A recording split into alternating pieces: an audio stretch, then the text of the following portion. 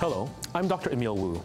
Do you know that colorectal cancer is the third most common form of cancer in Canada, and approximately 3,000 new patients will be diagnosed in British Columbia each year? The good news is that colorectal cancer is 90% curable if detected and treated early. With access to the latest endoscopic equipment, doctors are better able to see the most subtle changes in the digestive system and prescribe timely treatment, which in many cases will save lives.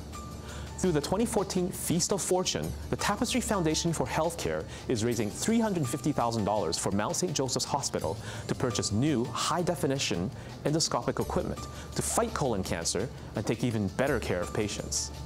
Please support by donating generously to the Tapestry Foundation's 2014 Feast of Fortune. Thank you, and may we all enjoy good health.